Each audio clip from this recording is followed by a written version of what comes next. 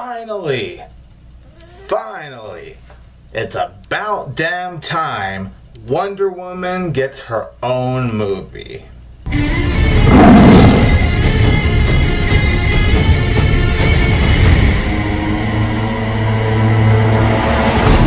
Hey there everybody, this is 22 Tiger Dude here, and I am here to review Wonder Woman. So Wonder Woman is directed by Patty Jenkins, and the film stars Gal Gadot, Chris Pine, Danny Huston, and Robin Wright. So Wonder Woman tells the origin story of Wonder Woman. She is a trained warrior, and she is the princess of the Amazons. And then when a plane crashes, Diana bumps into this young man named Steve Trevor. And Steve Trevor tells her all about the outside world, how there's war going on, and how the outside world is not a very good place, really. A lot of bad stuff is happening, and Wonder Woman is all like, I can't take this, I can't let this happen. So Wonder Woman and Steve Trevor go to the outside world, or London, so that way Wonder Woman could go ahead and hopefully stop this war. So Wonder Woman is a film I was really excited for, because personally, besides Suicide Squad, which was I've been a fan, honestly, of the DC Extended Universe. I love Man of Steel, and I liked Batman v Superman: Dawn of Justice personally. And Wonder Woman, I was just hoping would be at least a solid movie, because this is the first Wonder Woman movie we're getting, and we have Gal Gadot, or Gal Gadot. I always go back and forth when I mention her name. She killed it in Batman v Superman: Dawn of Justice, so I really wanted to see how she can do with her own solo movie, and I really just wanted this to be another hit from the DC Extended Universe, and that's what Wonder Woman is. It is another hit from the DC Extended Universe. Wonder Woman kicks some serious ass. Gal Gadot as Wonder Woman, I have to say it just straight off the bat, she is Wonder Woman. She is this character. She embodies this character. Not only physical wise, but acting wise. She really was really great. She was really believable. And I thought she was very believable when she would provide a lot of emotion to her character. Wonder Woman, the way she shows how naive Wonder Woman can be, because she's pretty much blind of how the outside world works. And when you see Wonder Woman discovering all of this for the first time, it's executed very well, and that's thanks to how good Gal Gadot is. She is incredible as Wonder Woman. Seriously, Gal Gadot, she deserves all the credit in the world for really bringing this character to life, and for this being her leading role. She did a great job of carrying this movie. Chris Pine is also really great as Steve Trevor. I thought he did a very great job with his character. I thought his character was actually very funny. He definitely has the most comedic bits. Wonder Woman definitely has her comedic bits too, but out of everyone, he definitely adds the most comedic bits. But he's not just there to be the guy that adds comedy, but you know, his chemistry with Wonder Woman was very well done. And that's another thing I also have to just bring up. The chemistry between Steve Trevor and Diana Prince is very believable. It doesn't feel shoehorned. It didn't feel out of place. How the movie was able to execute their relationship, it all came off very naturally, especially since the two of them can see where each other is coming from. You're getting two different perspectives. One who is aware of the outside world, while the other one really is not aware that there is a world where war is going on.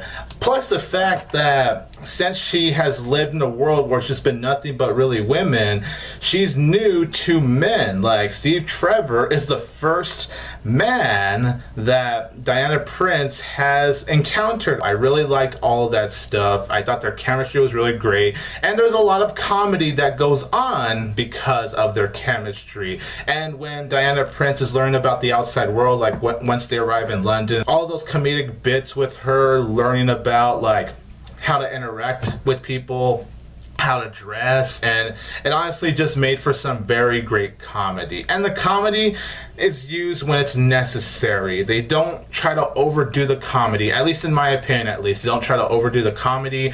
The comedy is there when it's necessary. When the movie needs to be fun and when the movie needs to be more comedic, it's used at the most necessary times. But when the movie wants to be more serious, more dramatic, more emotional, particularly in the final act when you get more emotional, it really works. It doesn't feel out of place. I think Patty Jenkins, who I will bring up right now regarding her direction, how she was able to balance being this fun movie but also being this serious movie when it needs to be. She was able to find that balance, and I have to give her a lot of credit for really finding that balance with this film. By far, as far as Patty Jenkins' direction goes, she honestly did a terrific job. How she was able to bring this world to life. Like, when you're with the Amazons in the first act of the film, that was all really cool, and the way she was able to direct those bits was honestly very interesting. I already felt like I was in this world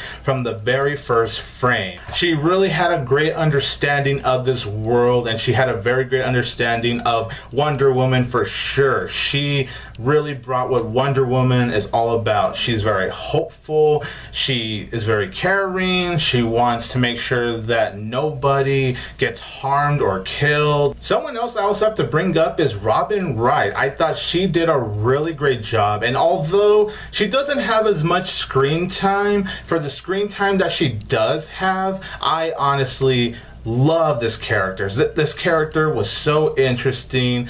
All the bits with her and Diana I just found to be so compelling, and all the other Amazons I honestly thought were very interesting. They don't have that much screen time really, and that's just because, you know, of Diana having to leave their world to go to the outside world where war is happening. But those scenes you do get with them were honestly very engaging. And then when we get to see Diana as a little girl, I thought that was very cool. And I did like what Wonder Woman had to bring up. Like, it's honestly a movie that makes you think. It shows you that this world is not all sunshine and rainbows. And, you know, when Diana starts to realize that, you really sympathize for her because of what she's feeling, but you also sympathize for the people. And it honestly does a great job of showing that even though there's a lot of ugly in this world, does not mean there's some good. There is some good in this world, and we have to hold on to that hope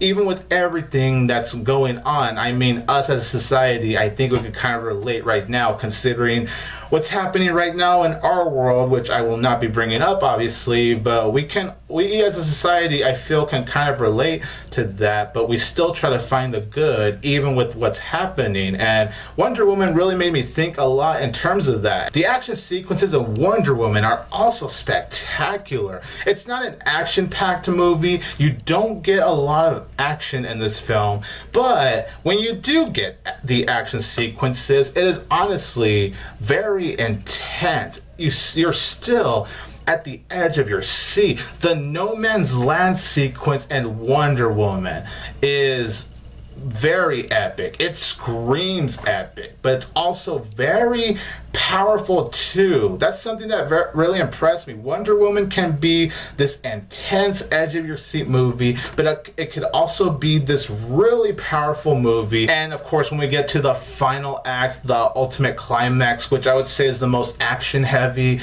in this entire film, and some people could probably be bothered by that just because this movie it's pretty much a slow burner, honestly. Like, it's more focused on characters. It's more focused on the relationship between Diana and Steve Trevor. There is a lot of slow time for sure here in Wonder Woman, but when you do get to the climax, which is very action heavy for sure, it's not really a problem with me, because even with all that, there was some emotion. Well, not some, there's a lot of emotion that was actually in the climax of the film. And I'm not gonna lie, I actually got very emotional in the climax. Like, it's some of the most powerful stuff I've seen in the comic book movie in general. I just thought how they handled the climax and how they ended the movie, how they ended the movie especially, I have to give a lot of credit to Patty Jenkins and the writers too. The writers for writing the dialogue and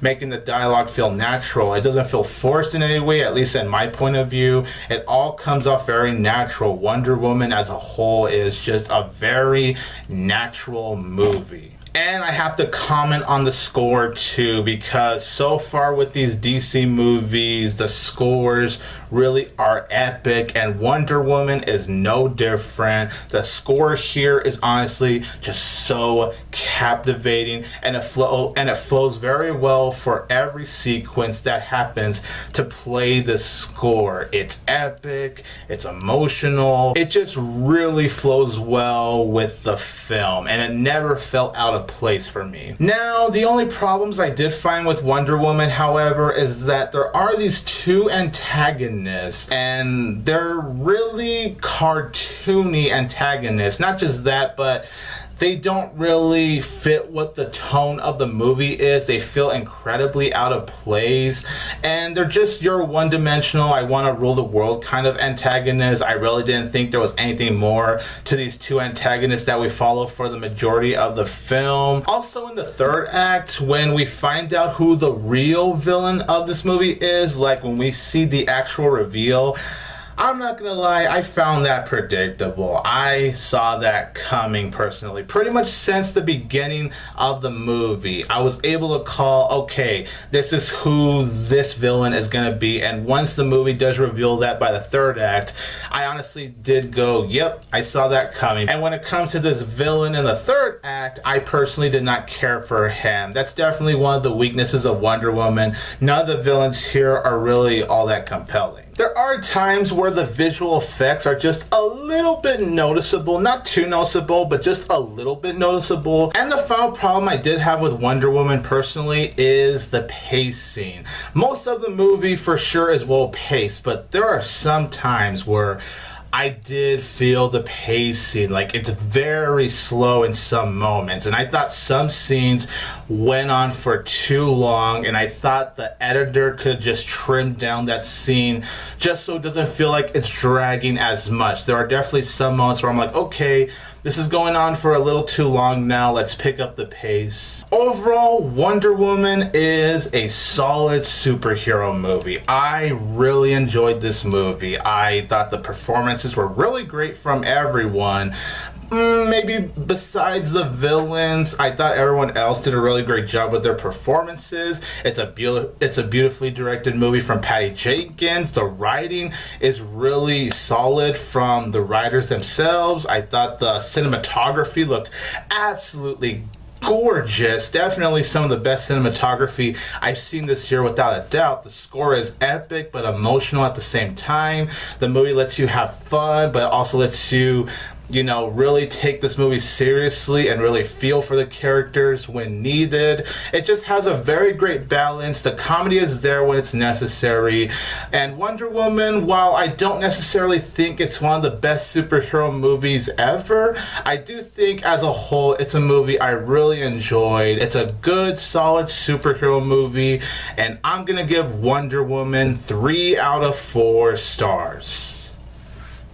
So you guys, in the comments down below, let me know what you think about Wonder Woman, and what's your favorite movie in the DC Extended Universe so far, now that we have 4 movies in this universe. I'd say so far Man of Steel is still my favorite in this universe, but Batman v Superman, Wonder Woman, that doesn't take away the fact that I still think those are solid movies, but Man of Steel still takes the cake for me. So everyone, this is 22 Tiger Dude here, and don't forget that I will always have Tiger Power!